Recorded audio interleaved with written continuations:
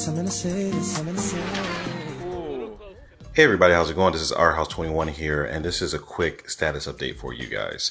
So I did a little tease of this thing here on Facebook and Instagram.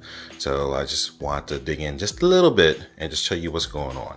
So for those who have been paying attention, you would have seen that ATOMiK, which is a sister company to my sponsor Venom. So I guess I'm sponsored by Venom and ATOMiK. But ATOMiK has very high quality aluminum parts for the Traxxas cars. And guess what? I have a number of Traxxas cars.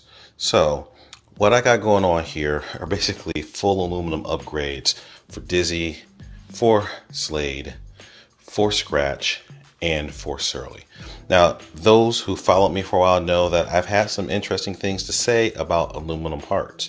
But if you remember, most of what I was talking about were the cheap pot metal, really low quality aluminum parts that a lot of RC manufacturers basically like to put out there and pass off as being an upgrade.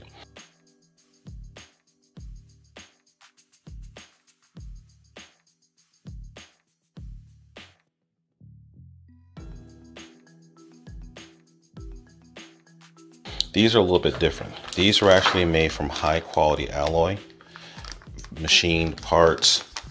These are pretty darn beautiful, you know. So like for example, these A-arms, you know, these very high grade, very strong, you know. So I mean, these things are kind of nuts. So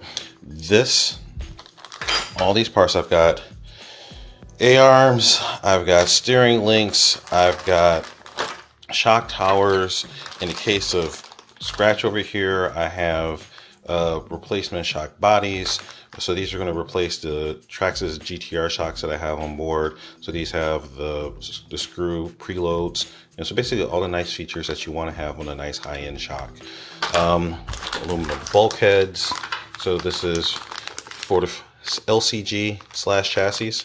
So really nice quality aluminum bulkheads. I've gone with the gunmetal, but they also have them available in a nice red and a blue.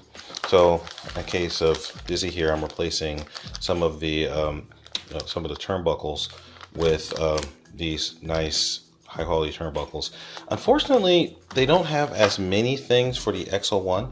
So I am going to be replacing Surly's A-arms with these gunmetal ones. You know, I'm not a huge bling type of person, but since I basically for the suspension component, so the ends here for the XO1, they take a 6mm bearing, or should I say the bearing that goes out to the drive shafts or out to the axles has a 6mm inner diameter as opposed to the 5mm inner diameter.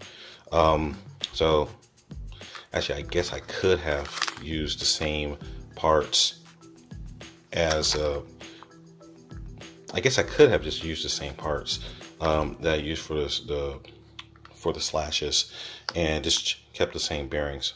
Duh, I could have done that.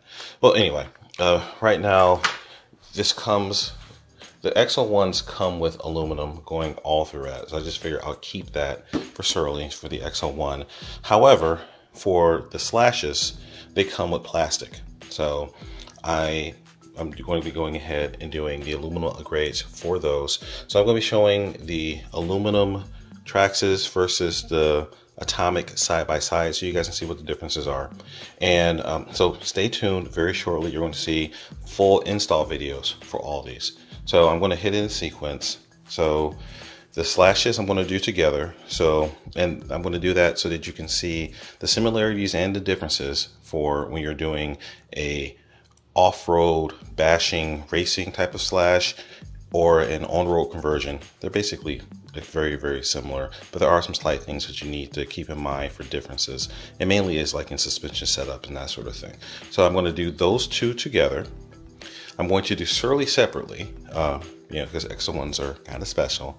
And then I'm going to go ahead and get Slade. Now, not necessarily in that order, but you're going to see different videos showing the teardown and rebuilds of all these cars with all the new components. And as you can see, once again, you got like the bulkheads, you got the suspension ends, you got the turnbuckles, you got the shock towers. In this case, you also have, you know, the rear bulkheads. For the Rustler over here, you know, you've got front and rear A-arms. Now, what you find is that the rear A-arms, you can actually use the same ones for the Slash 4x4. And that's actually the recommended path, at least what I recommend. But, you know, all the suspension ends and the shock towers. And I forgot to pick up the little crossbar that goes here.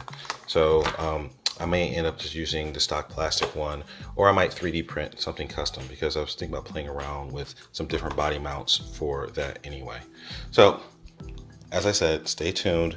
You're going to see how all these things come together, and then you're going to see me do a mad dash trying to get some good runs in before the weather turns here. It's late October in the Washington, D.C. area. It's been unseasonably warm for a long time. So I'm hoping that holds to my advantage so I can get out there in the next couple of weeks and try to turn in some good numbers.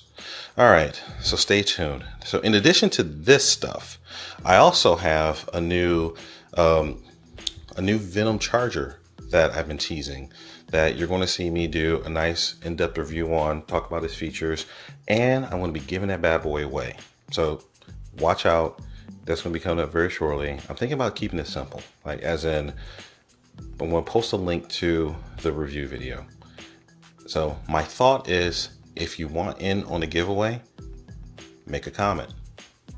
I'll go through, I'll use a random number generator, and I will pick a comment at random, and the number who is selected will be the winner. That's simple. So no jumping through a lot of hoops, nothing crazy. Just when it install, or should say when the review video goes up, I have the instructions in the description, but basically leave a comment saying I want in, and you'll be in. Ta-da. So look for that going here, coming up pretty soon. I might do that in the rush of the holiday season. I might have that as a pre-Black Friday giveaway or something like that. But stay tuned, watch the channel, you'll see all that coming through. All right, guys, our House 21 signing out. Remember the mantra: fly, fix, fly, break it, fix it, do it all over again. And don't forget to check me out on Facebook, Instagram, and all the other social media out there. And if you're bored or just want to engage with some cool people, check me out on the RC Physics Sandbox on Facebook, or just interact on the RC Physics page. Oh, and if you're on Facebook anyway, don't forget to stop by the Venom Lifestyle page too. Bunch of really cool, like-minded RC guys there. And they're talking about planes and cars and pretty much anything that takes a battery, anything RC related. All right, guys, our House 21 signing out. Peace.